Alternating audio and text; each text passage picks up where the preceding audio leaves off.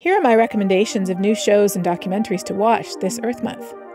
If you love heartwarming and inspirational stories about nature, you have to see The Elephant Whisperers. If you've got kids, then definitely the new Octonaut series. If you like fictional series, Extrapolations is what you're looking for. If you're curious about the science, Carbon explains where it comes from and where it goes. If you want to know how nature can help us tackle these problems, Kiss the Ground explains. If you're looking for incredible scenery, Chasing Ice and Chasing Coral is where it's at.